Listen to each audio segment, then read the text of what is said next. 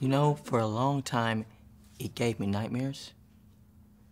Having to witness injustice like that, you know, it is a constant reminder of how cruel society can be. A constant reminder of how society kicks those who are less worthy to join the in crowd. And still to this day, I have taunting memories of that. I still can hear them to this day. Silly rabbit, tricks are for kids. You know, why couldn't they just give him some damn cereal? He's just a rabbit. I mean, bananas, oranges, apples, grapes, all nutritious flavors.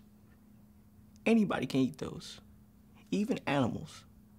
And they could not give that to that rabbit. Where's the justice in that? You tell me. Where is it?